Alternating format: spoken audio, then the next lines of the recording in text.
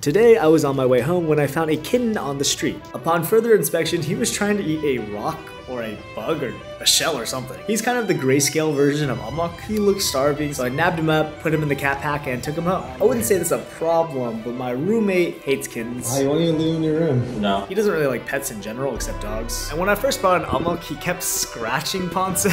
Ow!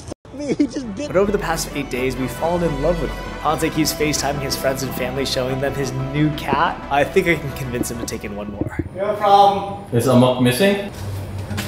What is that?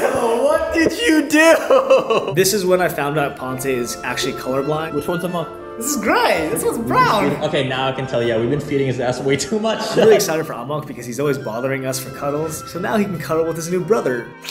Better not be fighting. I'll f shit up right now. I'm not gonna lie, I was a bit confused on why Amok was being such a dick, but hey, I think they'll become best friends.